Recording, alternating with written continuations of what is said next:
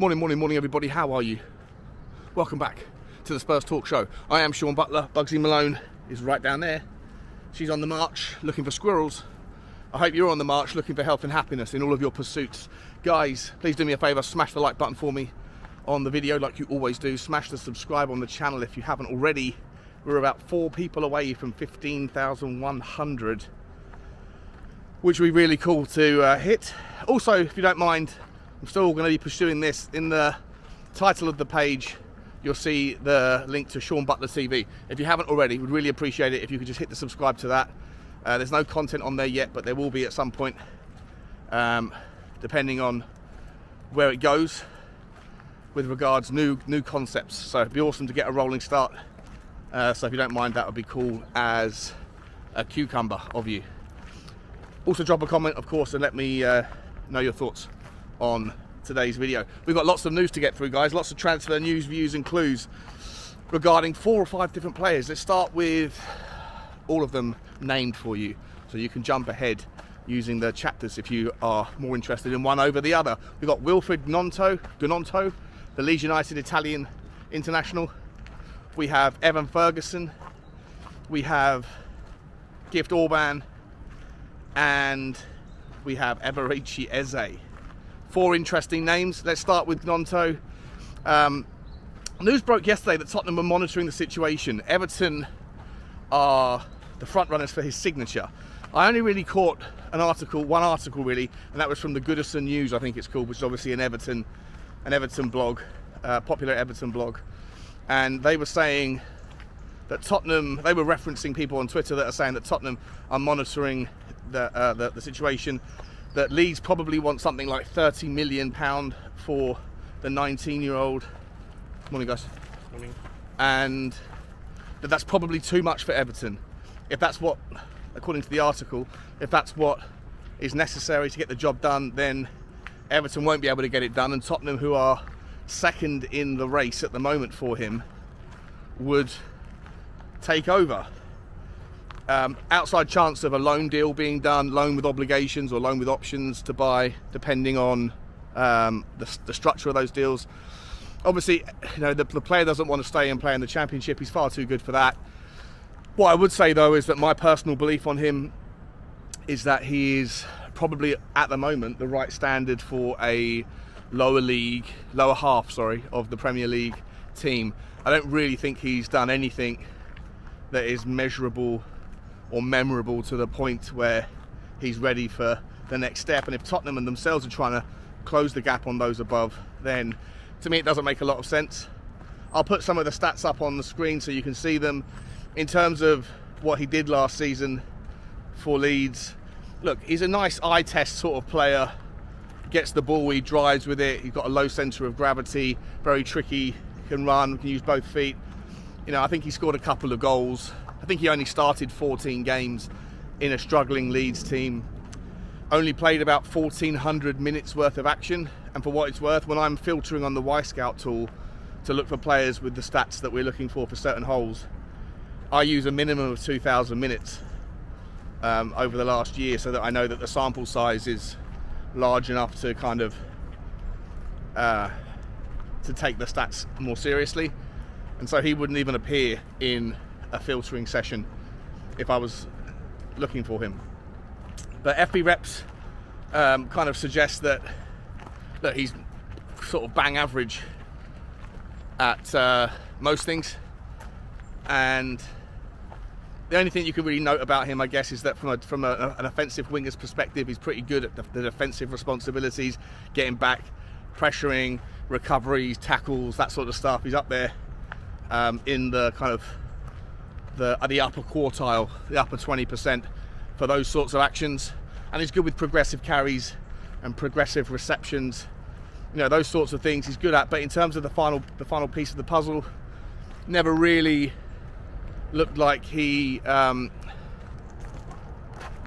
of materialised or converted too many of the opportunities. Obviously, it's difficult for when you're looking at teams that are struggling and you're looking for positive actions from players. Sometimes you have to bake into that, the context there. But actually, Leeds generally were a team that last season were able to create quite a lot of opportunities, and so the fact that he didn't get that many starts, that many minutes, I don't know. To me, I just think good player, and I'm sure we'll have a great career. He's only 19, but I just don't see the value in buying him. I don't see the value in spending £30 million of our precious budget on a player like that. There's better players out there that you know, are just as dangerous, that don't cost a lot. Manor Solomon is a perfect example of one. Very similar sort of player. One cost nothing at all. Are we really going to spend £30 million on GNONTO? I'm giving it a wah-wah. I don't believe the story to be true. I'd be very surprised if anything happened there. Moving on to Evan Ferguson, I beg your pardon. A player that a lot of people are massively into. I was on a show with the Irish Hotspur yesterday. Gavin Brains McLeod was all over it, saying we should go and bid £80 million for Evan Ferguson. For me, he's nowhere near £80 million player yet. He might well be in the future, but you can't pay to future prices that are based on that level of excellence. Like, you could pay, if you're paying £40 million for him now, that is still based on future excellence, but you have to leave a little bit of wiggle room. And £80 million for a player that's done, you know, he's had a good run when he's played for Brighton, but he's nowhere near the finished article, for me, is madness. It doesn't really matter anyway. The news out in that regard. Tony Bloom's partner in crime, the kind of, I think that's the chairman of the group. I forget his name. I read an article this morning. He was talking about Evan Ferguson on TalkSport and was saying, we have had inquiries, but we've knocked them back. We're not interested. We won't be selling Evan Ferguson for about 5 years. When asked when would be the right time to sell him. So, on that note, I think we just put that story to bed. Even though other reporters are saying that it was Tottenham that actually reached out to Brighton to see and to test the waters or to inquire about his availability. And in a nutshell, the story seems to be that Brighton have got no interest in selling him, and if, you know, they were to sell him now, it would have to take some obscene figure, and we know Brighton don't mess around. When they want their price, they ask for their price, and more often than not they get it, but I just don't see it happening. So my advice is, if you've got a list of strikers and he's on it, I think it's time to chalk him off, because I just don't think it's plausible. Another two other players that we are looking at, Gift Orban, the Tavolieri, the journalist who has been sort of promoting that story first and foremost, is coming out again saying the deal is getting closer. Tottenham are pressing more, developing this deal. You know, all those kind of buzzing words. It's no longer that we're monitoring it, it's that we're almost there, that it's getting closer. I've got no idea what that means, but or whether he's just trying to continue his own story. To me, the fact that Ange Postecoglou said there's no one coming in until we get some players out is probably the more believable narrative. I would imagine that there's still conversations going on about Gift Orban. Maybe the deal might be organised in principle, but nothing will be signed until, you know, at least 3 or 4 players get moved on. We'll talk about that briefly in a moment. The last story for you guys, the last news story, is about Eberechi Eze. Once again, yesterday this story was popping up, and again it's out there in the aggregators this morning, that Tottenham are looking at making an offer for the player.